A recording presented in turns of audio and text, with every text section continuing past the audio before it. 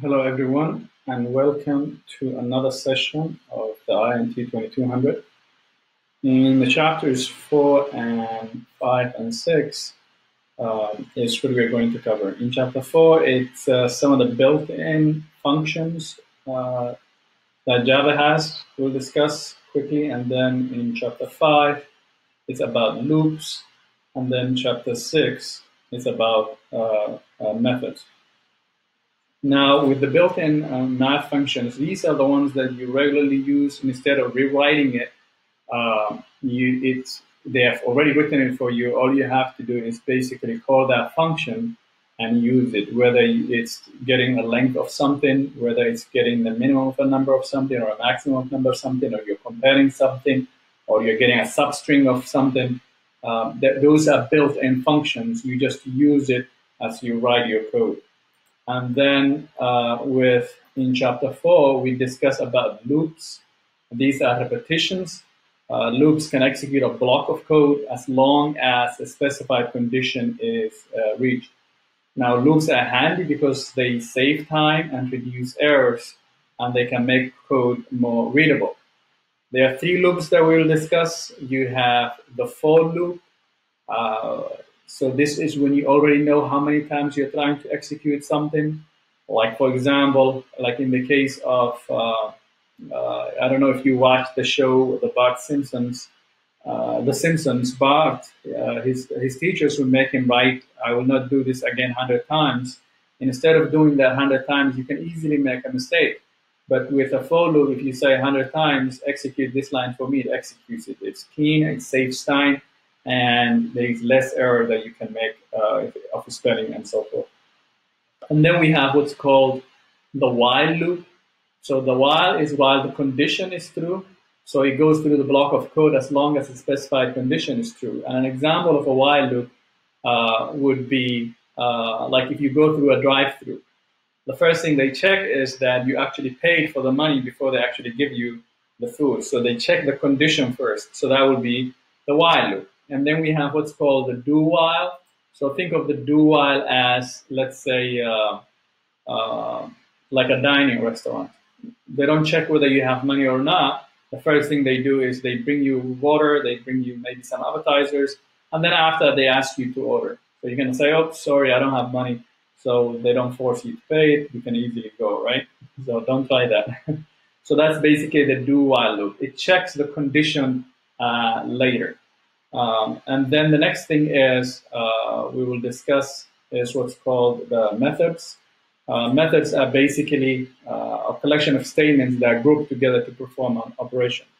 So and one of the assignments that you have to do that. So I want to show you some examples of each one of these before we move on. So let's start maybe. I think we can start with chapter 4, which was basically some of the built-in functions. And I just wanted to show you some examples. And I think one of the assignments, I think in lab 2, you had to do some type of comparison, so or maximum or minimum, some and use some type of built-in function. So I just wanted to show you some examples of some built-in function. Maybe let's do a max, min, or max function, for example. So let's define or declare some variables. Let's say integer. And let's say num1, and let's initialize that to, let's say, 10. And then int num2, and initialize that to be 13. All right, and then we can compare these two numbers and then print out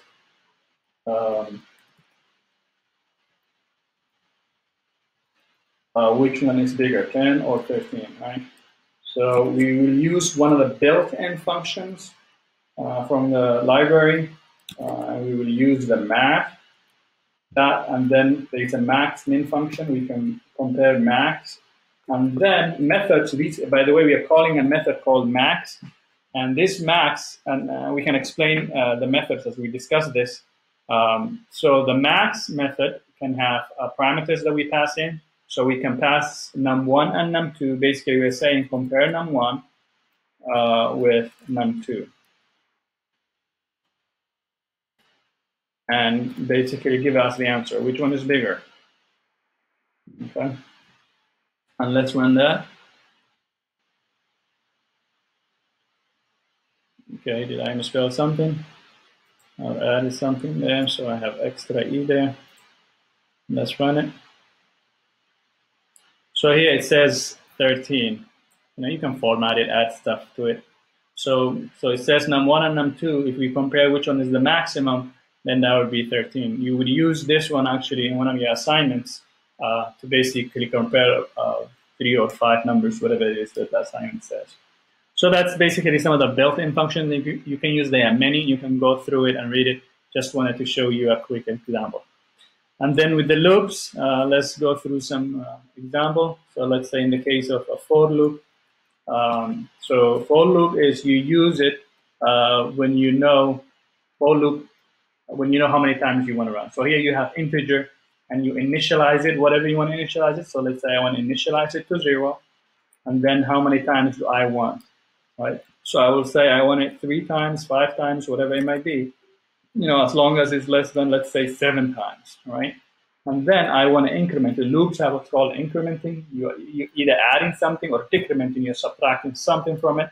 So in this case, we want to increment it, main plus plus, okay?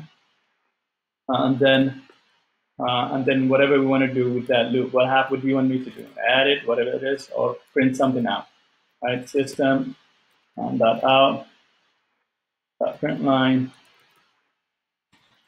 And then whatever message you want to repeat here. So you can say, I love Java or something like that. All right. And then we run this. Okay, what did I miss? System.out print line.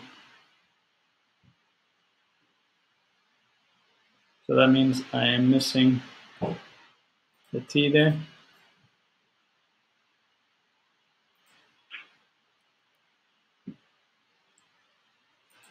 Small things that you leave like that can make it fun. So you will repeat, I love Java, as long as this statement is true. All right. And then we have the other one, which is the while loop. So let me quickly run that. So let's say with the while loop, you initialize it again, integer I equals, let's say 0, and then we do the while loop. Remember the while loop, I told you it's like going through a drive-through. So it checks the condition first, all right? Now, as long as the condition is true, then it will execute. Once it becomes false, then it won't execute. System.out, print, line. You can execute just the number I, so it will just repeat the numbers 1, 3, 4, 5, 5, 6, or we can put a message in there. So either one is fine. So if I just say I, it will execute the number. And then here I can increment it and then say I plus plus.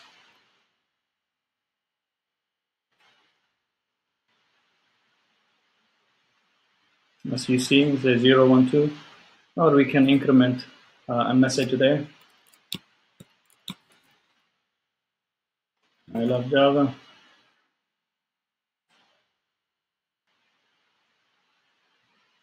So you see. All right. And the next one that we have that I want to show you is would be called the do while. And the do while is kind of like a drive-through. The do while is kind of like a dining restaurant. So it checks that the condition afterwards. So we will say the same thing. We'll say int I equal to 0. We initialize that, and then here it would be do something basically.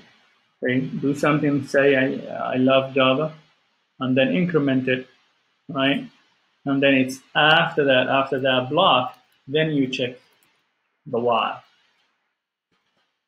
Okay, now you say as long as I is less than 3, right? We run that, and then basically, so it will do something, then it will check the condition after that. So kind of like a dining restaurant, they give you water and bread, and then say, oh, what do you want to order? While the while loop was more like a drive-through. They actually make sure they got the money, so they check the condition first, while the do while it checks the condition last. And you use the for loop when you actually know exactly what you wanted to, number of times that you want to run. Now, the next thing I wanted to show you is talk about methods. When we used the max method, that was a built-in method. So we just used it, and we passed them parameters A and B. How about if you had to write a method on your own, and that's what you're required to do in one of the assignments. So what I will do is I will just continue with the last video I uploaded for you on the lab that you had for the food truck. So let me do a method for you here, and let's call that method maybe a food method. So we will add the first modifier. We'll say static, and we'll do a method that doesn't return anything, which we'll call it void, and then call it the food menu, something like that. Food menu header or something like that. Like, let's say we want to do the header. Okay. And now methods are like function in that, so that's why we have a parenthesis there. And when we use the max, as you saw, we had a parenthesis, and then we passed A and B, or num1 and num2. So it's like a function. So here it's a function. We said void, so we are not passing anything. And in this method, all we want to do is basically print out the header of the receipt that you're trying to do, print line, let's say. All right. Now here you can put the name of the pizza palace or something like that. Is there such thing? Place, pizza palace. And then the next line would be address. And then the next line would be telephone.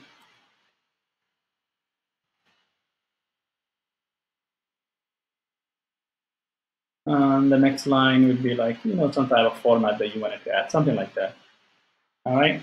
So once you create your method like that, for it to work and show up, you need to call it in the main. Okay, so this is the driver. So any method you want to call, this is where the calling happens. The calling, you just call the name of the method.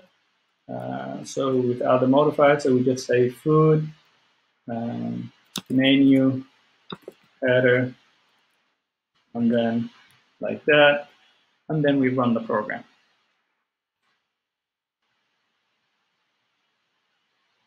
I forgot the semicolon there.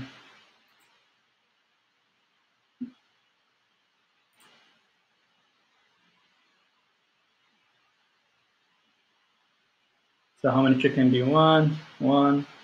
How many do you want? Two. Then it shows you. The only problem here is that here is the name of the pizza, and then the questions that you're asking the customer is happening inside here, which means I need to call this function somewhere right above here. So I need to move this one, since it's a method, you can just cut that from here, okay? And scroll it down to where you want it to be. Not when you're asking the question, but after you have asked the question. So after you have asked the question, here you have this welcome to pizza, whatever. You can put it right here. I mean, I already give it a name for a header, It doesn't have to be there. You can just call it right there. Now, if I run it, and then you can make your order. Now you will see the name, pizza files, the address, the telephone. This, I just had the welcome pile there. So you can see that it's all formatted now that you have the header. And then of course you would want to create another one for the footer, like something like welcome, thank you, or shop again here, and so forth. Now, one thing I wanted to mention is that a couple of you had a problem with documentation. When I asked for documentation, you want to do some type of external documentation. So here you can put slash with the asterisk there, and then put an asterisk there, then a slash, and then say the author, right?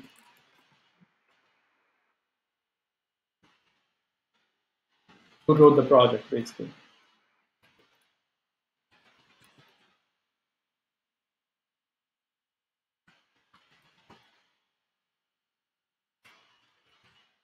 And screen kind of slow. Date.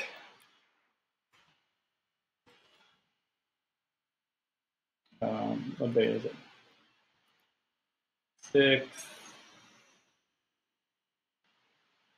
What is it? 6/7, 2020. Again, once you do the slash and the asterisk, you are free here to write anything. And then project.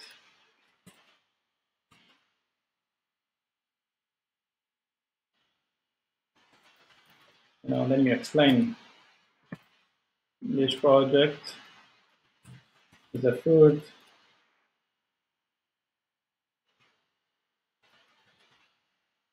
truck business that takes 5 orders from the user and displays the receipt.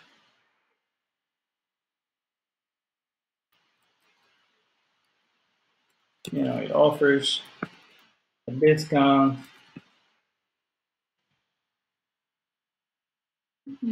extra stuff. The program was completed using Java language.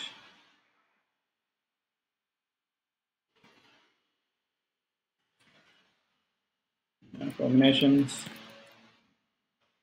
of built-in functions, loops, positions, and so forth. Anything, however you achieved it, to accomplish it, right? So you do that. And then inside the code, you basically define everything else that you have done here. So here you can say, this is the header method that displays the name of the business or something like that.